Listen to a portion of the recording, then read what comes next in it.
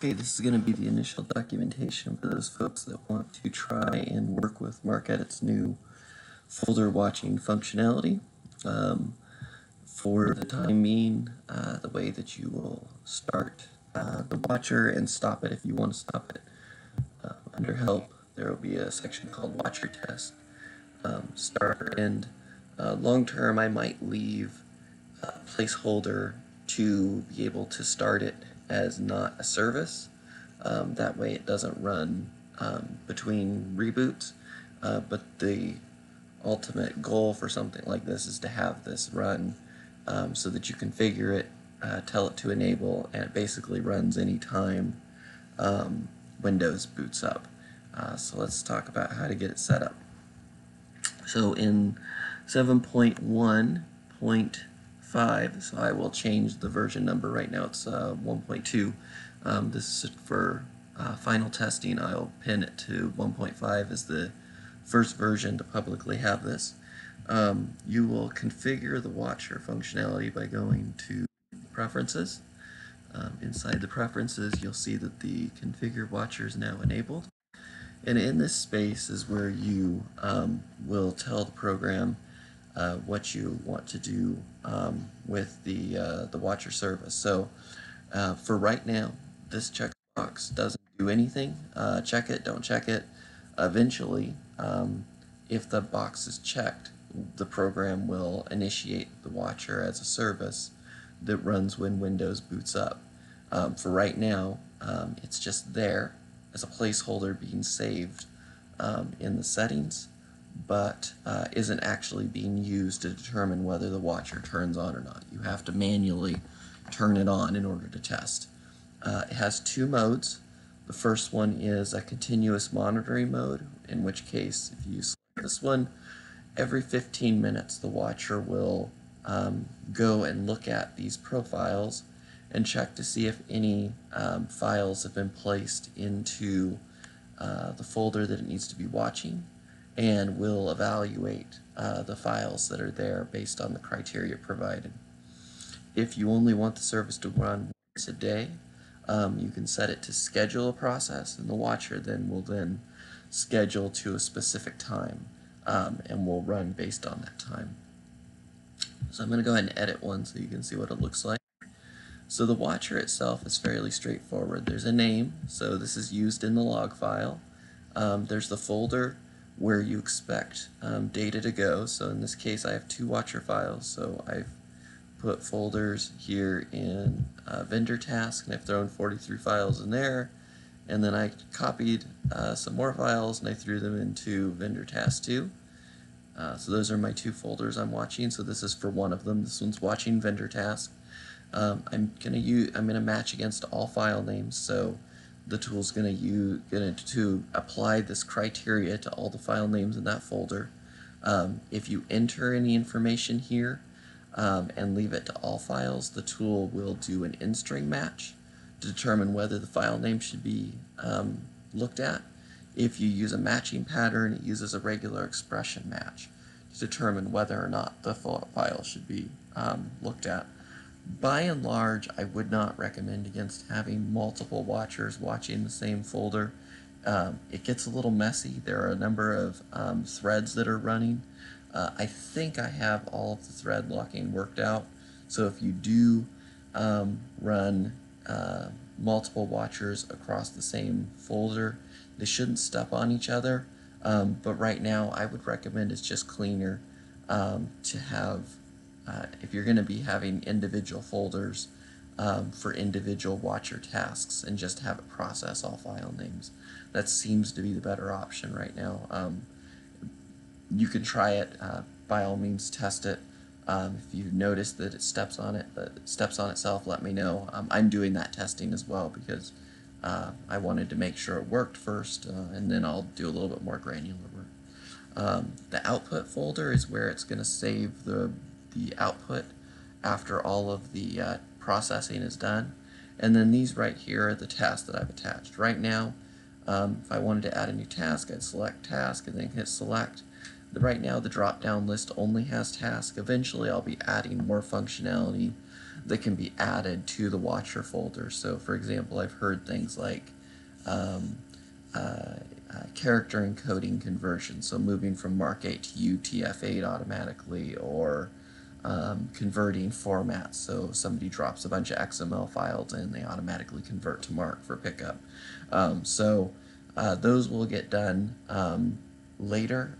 Right now I just wanted to get something working so that I could get folks would have an opportunity to start testing it, and by the time it turns into a full-fledged service, I anticipate having the conversion part, so being able to convert formats, and probably character conversions into the tool as well. So anyways, you define your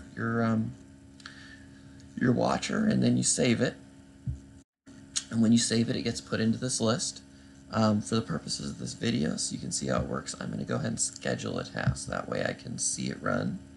So right now my clock says, my system clock, and it goes by your system clock, says it's 9:51. So I am going to run this at 9:53 a.m. So I will go ahead and tell it OK. And so that goes ahead and saves the configuration file. And then I just need to start the watcher. So I go ahead and start it up. And so at this point I don't need MarcEdit running anymore. So the watcher is running. So this right here is the watcher service. Inside the watcher service you can pull settings, view logs, or exit the watcher service from here. So at this point it's going to just sit there and run. So I'm going to go here, get rid of a few of these things, because what you'll get to see is you'll get to see how the watcher kicks out notifications. So the watcher service is going to log a lot of messages. So basically every time it performs an operation, it's going to log messages. If there are errors during the watcher process, it's going to log it into the log file. And as things are completed, it will kick things out as a toast. So in Windows 10, toasts go into the notification space. In Windows, earlier version of Windows, I think they'll show up as balloons up here instead of as a toast. So here we see some toasts.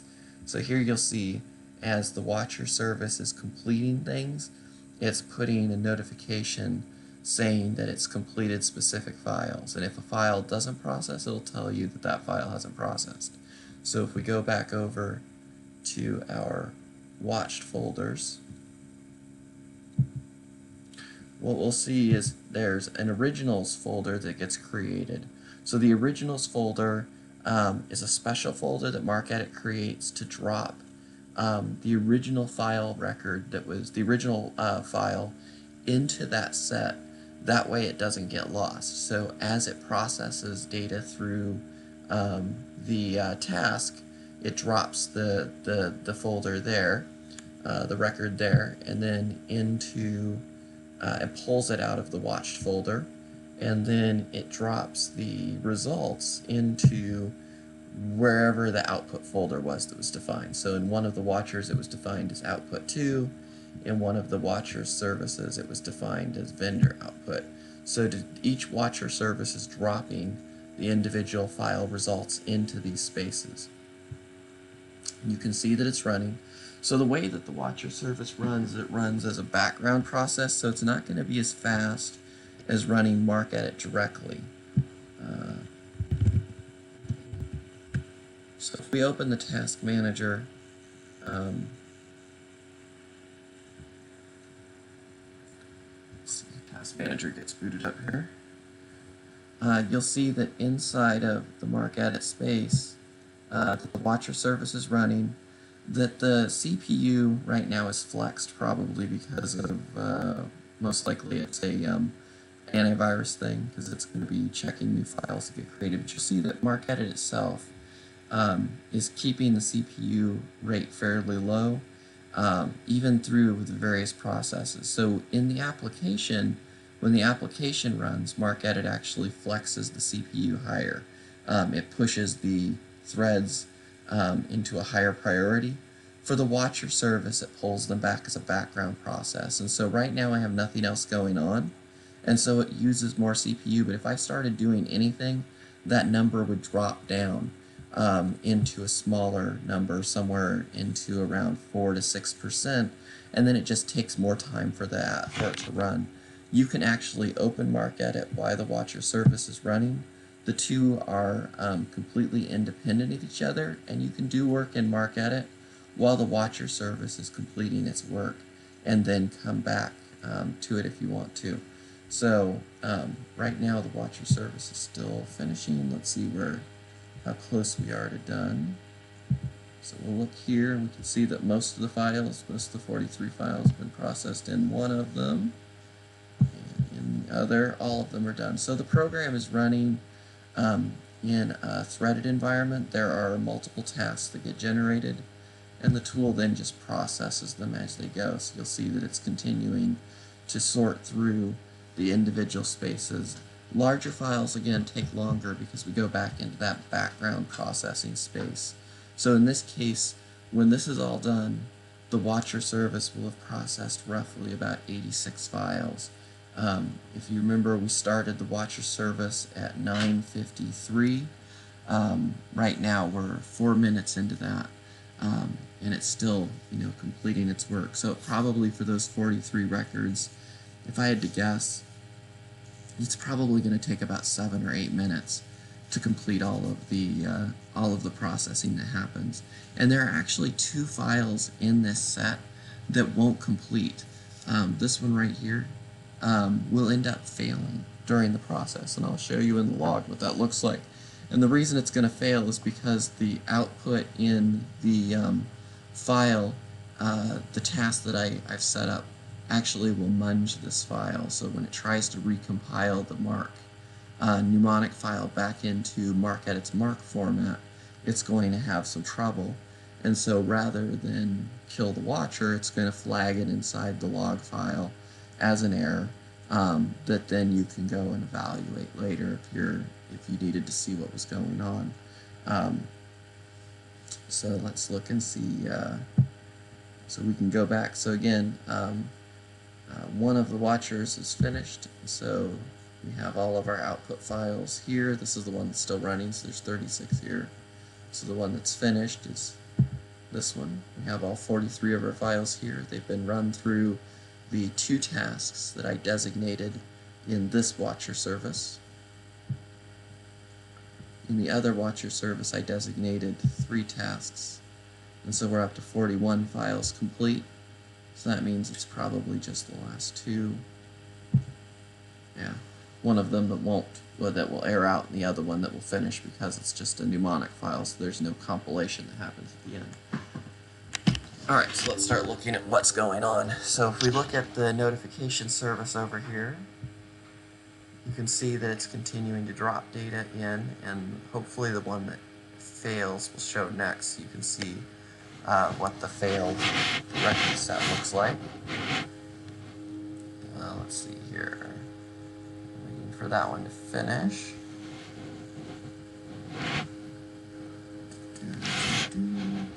Oh, and log files, just so you know, so we'll run them through the program, but I might as well show you where they get saved. So the log files are being saved underneath in the MarcEdit traditional log file location. So there's inside configs, there's a log file. This is the watcher file that's being created. They'll get flushed at the end because logs are, since this is all threaded, there's a variable that's being locked over and over again so that the application, again, doesn't step on itself and is able to complete the process. So the one that shouldn't complete has finished, so you'll see this one's been done, watcher name, it completed, but this right here, file processing, cannot be completed on this file. So that is, if I seen that, I could look in the log file and see what the process was. So you can see that it's finished everything. So the last thing is done, and then the last notification you get is that the watcher cycle is completed and it's initiating a new cycle. So all of the files have been processed, all the threads have been completed, and so now the application has gone to sleep and will reawaken at 9:53 a.m. tomorrow morning to see if there are any new files to be processed. If I put it into the continuous 15-minute mode, then what happens is the watcher will pause the count when it starts running, and then when the watcher's completed all of the operations for that session, then it reinitiates the watcher service, and then in 15 minutes it does it all again. So here we can go to our log, and you can see all of the things that were accomplished here in the log file. And if I need to, I can copy that log file and paste it somewhere else if it makes it easier to find stuff, and it probably will, because in this case it's a large log file, but you can see all of the information that's being captured along the way. Some of this is information for me, debugging information. Sometimes it's information specifically for the user, but I try and provide as much information here as possible. So in this case, this file here, this is the one that errors. So if you look here, you'll see that the watcher file error during compilation, you get an error code -500. This is likely a formatting error. So inside of the tool, it's telling you what's happening as it goes along. That's it. So the watcher files run. Now you have two ways to shut the watcher service off. You could either right-click on it and tell it to exit if you've started it manually, or even if you've run it as a service. The other option is under Help, Watcher Test, in Watcher, and this will tell you what the ID of the service is. Tell it yes, process is shut down, and that's it. The watcher service has been closed. It's no longer watching my folder.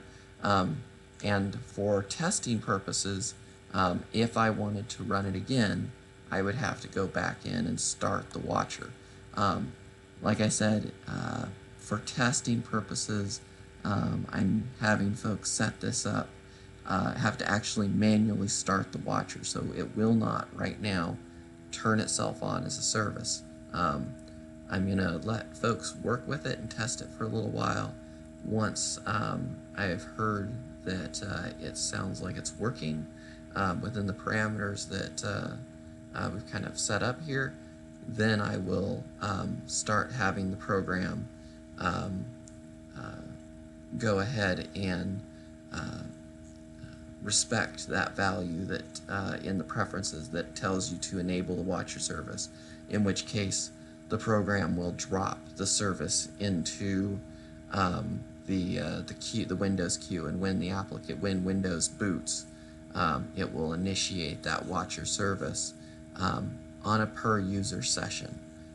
It won't actually drop it into the true Windows service. It's going to run as an application that runs on startup, and this is being done partly so that users don't have to be administrators in order to get the service set up and run. So anyways, that's kind of what this looks like.